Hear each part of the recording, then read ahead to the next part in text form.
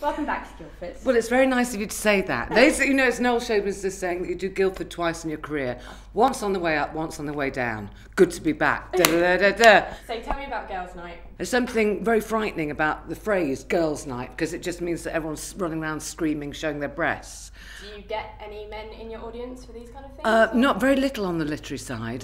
There's sometimes what I call the designated drivers, that are men who accompanying women. The book talk things more men come to because I don't know why, actually. Book talks are slightly different to the stand-up gigs. The stand-up gigs, I will admit, are probably 87% women and 10% gay men, and then 3% heterosexual men who are looking slightly anxious at the beginning, but I want them to have a really good time, actually. I think it's a horrible thing to inflict comedy that's upsetting and unnerving on people. Do you think women have a harder time in comedy? Are they expected to do certain things with stand-up or with what they talk about? I think that we do have a terrible habit of, and I'm very guilty of this, and I'll own up to it, I'm putting my hand up now, ghettoising our own comedy. And I do talk about female issues.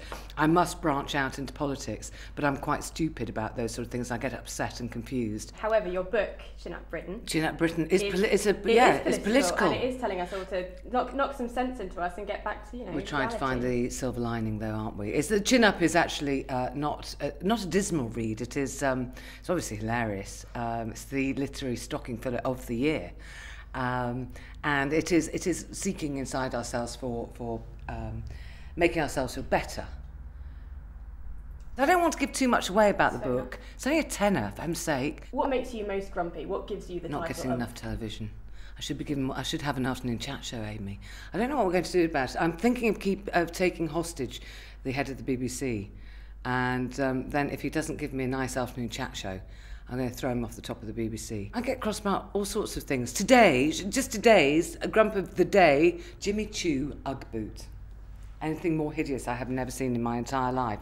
This is an Ugg boot designed by Jimmy Choo for £695. It is a piece of hideousness beyond all hideousnesses. So that's that.